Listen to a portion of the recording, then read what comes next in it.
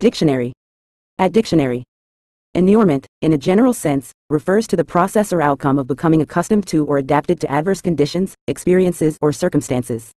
It signifies a state where individuals or entities have become hardened or accustomed to enduring difficult or challenging situations over time. Inurement often involves a gradual adjustment or acclimatization to adverse environments, leading to a reduced sensitivity or impact from previously distressing stimuli. This term can describe the development of resilience, tolerance, or immunity to hardship, whether it's in the context of personal challenges, societal norms, or environmental conditions. Inurement implies a form of adaptation that allows individuals or entities to withstand or endure adversity with increased fortitude and diminished emotional or psychological strain.